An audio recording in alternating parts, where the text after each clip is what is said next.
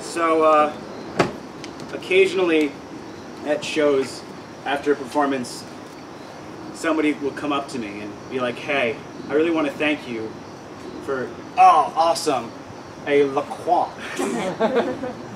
Get into a lot of debates as to how it's pronounced. And people yell at me and call me names for saying La Croix, even though that's usually how French things, when you get an oix, it's not La Croix. Yeah, and then people say, "Oh, it's La Croix." I'm like, "You're halfway." Enchanté. Yeah. So, thank you. Everybody give it up for Doug.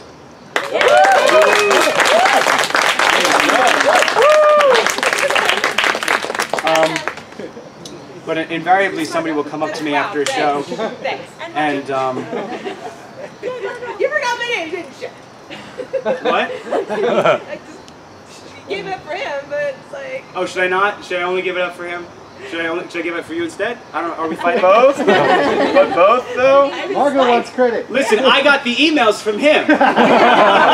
So really shy, and he's the one who paid the money. Okay, I'm well, his wife, so... well, all right, give it up for Margo too.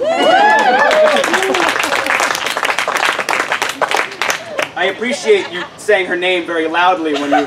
I did remember it, but that was very kind of you.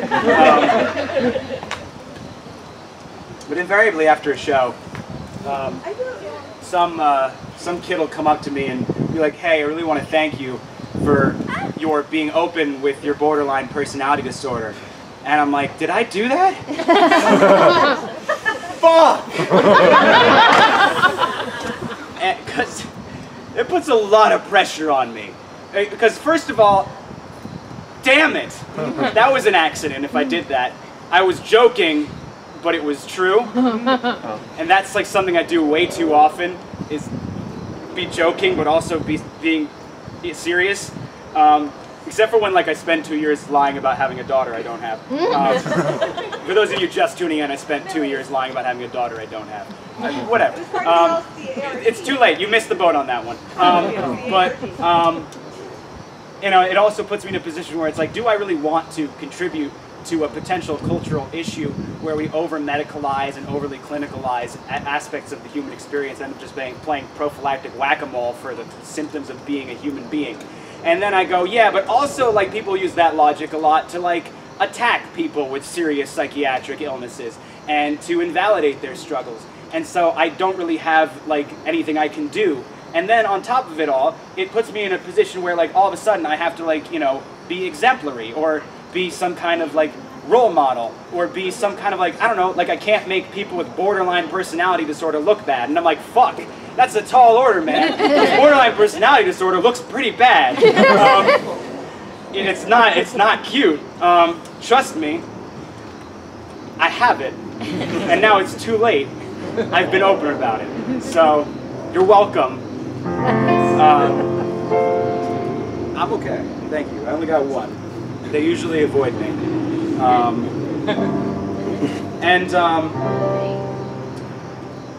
All that being said, this next song is one that I wrote about all those thoughts that I have regarding that stuff, and it's another one that I plan on releasing on my next record.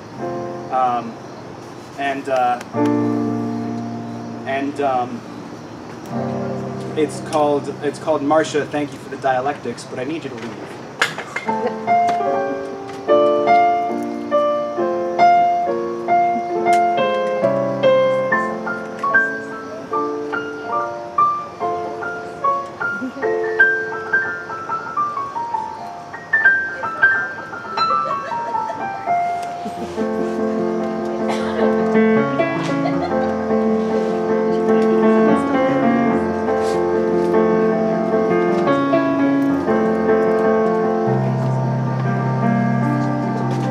They could prescribe you any illness you like if you define the terms of your ailments.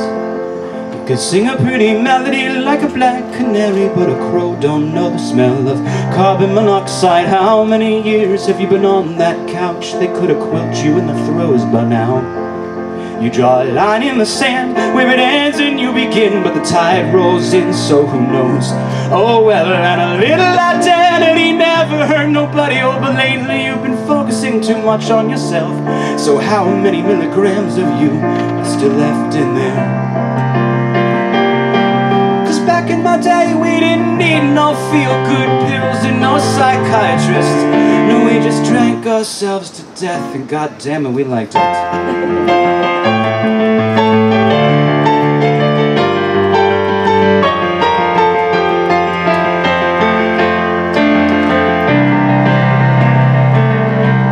Who makes a call? What's a symptom? What's a flaw? Can it be both? Well, I suppose that's some kind of answer. Would you give up your humanity for just a touch of sanity? Cause God knows it's not like it's cancer. And good news to the purist, they discovered a cure for the symptoms of being alive. It's a painless procedure with a low rate of failure, but very few patients survive. And a little conformity never hurt nobody, but lately I've been worried that you're losing yourself. So how many milligrams of you are still left in there? In my day, we didn't need no feel-good pills and no psychiatrists. No, we just bled out in our baths, and goddamn it, we liked it.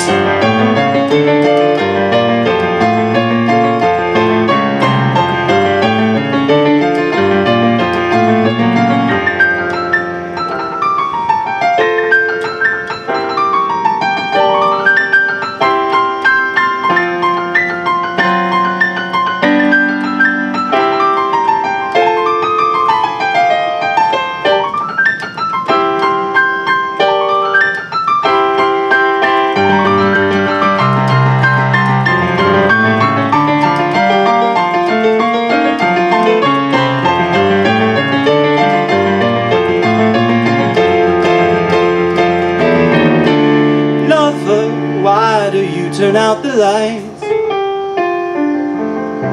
If beauty's in the eyes of those beholden, could you hold me closer? We get dressed to impress, I guess, in layer after layer to get off our chests. It's cold out now, we can take it off later. Better safe than sorry, and we both know the danger. So, doctor, could you run another test? Got a feeling that this time I might just pass it. Well, if you raise the average, we all sing when the bell curve rings, in lyrics symptomatic of the way we think. If our harmonies don't sync, we can change our voices, our chorus on condition of our diagnosis. So back in my day, we didn't need no feel-good pills and no psychiatrists. In fact, in a way, we didn't need those evil wills of old nose nihilists. I said back in the days of lobotomies, shock therapies, and mad scientists. Oh, we just drank ourselves to death. God damn it!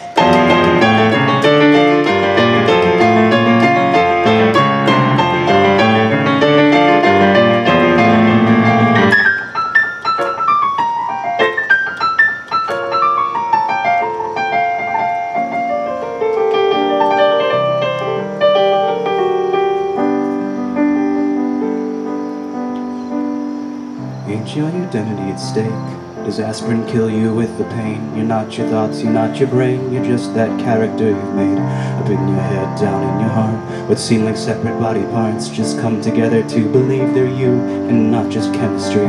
It's not the way that you were raised, not what the advertisements say, not what you pay for, what you pray for, what you want or what you say. And I see your tendency to redefine disease by what you need, and I'm afraid I can't prescribe the diagnosis that you seek. Something tells me that you need, forgive me now if I misspeak, but something tells me that you like, yeah, something tells me that you need to be sitting there flipping through those old issues of People. Okay, goodbye, same time next week.